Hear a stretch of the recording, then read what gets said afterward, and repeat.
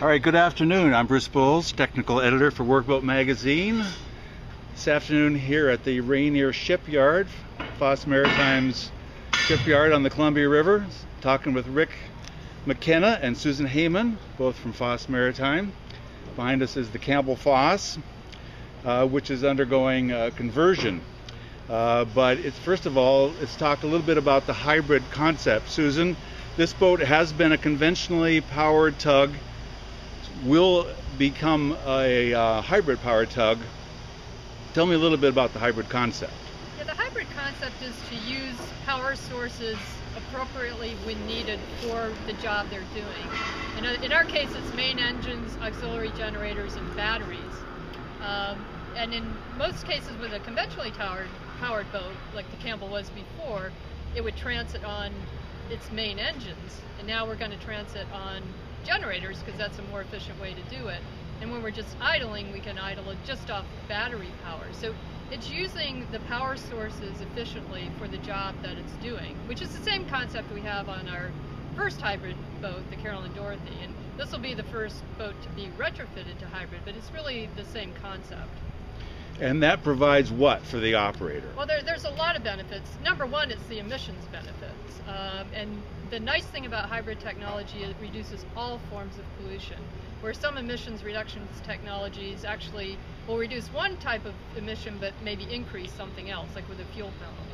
The nice thing about hybrid is you're reducing all forms of pollution, the combustion pollution, and also because we're saving fuel, you have less fuel-related emissions. So it reduces all forms of pollution. And the other nice thing about hybrid technology is that there is a payback to the operator in the form of obviously reduced fuel consumption, which in our case has been approximately 25%, and we expect about the same on this boat, and also in maintenance savings, because we're lengthening the time of overhauls on the main engine because we're not running it as many hours. We predict we'll be running it probably half the time of a conventionally powered boat, or how it used to on this Campbell. So then we can get maintenance savings in the order of about 30%. It's not a one-to-one ratio because we have hybrid components we have to maintain and battery replacement costs, etc. But it's been about a 30% on the maintenance side as well. So there is good payback for the operator as well as reducing the emissions, which is a major reason we're doing it. Now the tug that's behind us here, the Campbell Foss, is one of the Dolphin-class tugs, the same as the Carolyn Dorothy, which was the purpose-built hybrid tug. Rick, what are you guys doing to this one to hybridize its power? Well, we're leaving the main engines alone. And then we pulled out the tail shafts between the main engines and the ASD units, the Z drives, and we're putting in a motor generator between each main engine and each Z drive. We also increased the size of one of our two generators, diesel generators.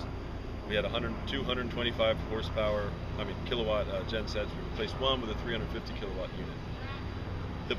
The goal here, as Susan mentioned, is to be able to run the boat either as straight diesel using the main engines to drive the ASDs, or a diesel electric using the generators, the gen sets to drive the ASDs, and the main engines are shut off.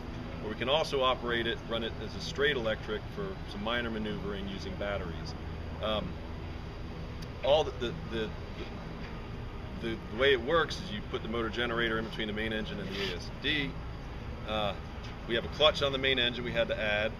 So when the boat leaves the dock, for instance, the main engines are shut off, it's clutched out of the system. Power from the generator, diesel generator, comes in through this new hybrid switchboard and is split out to both motor generators that drive the ASDs. And that's how we transit. When we go to a regular job, we would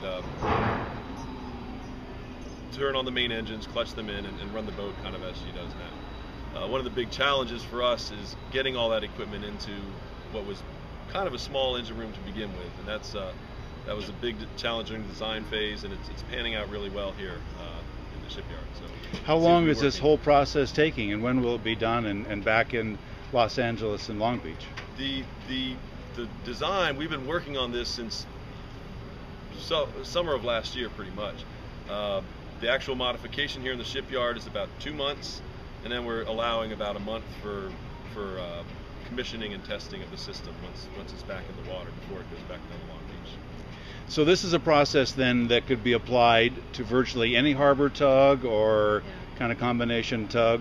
And it doesn't even have to be a tug, really. Any boat that has a similar duty cycle, where it's a lot of idling, a lot of transiting versus not needing its full power all the time. So ferries, anchor handling vessels, research vessels. I mean, there's a lot of applications aside from just tugboats. But I would say really almost any harbor tug has a very similar duty cycle to what this boat has, so it would be a good candidate for hybrid. All right, thanks guys, congratulations and good luck. Thank you. All right, thanks.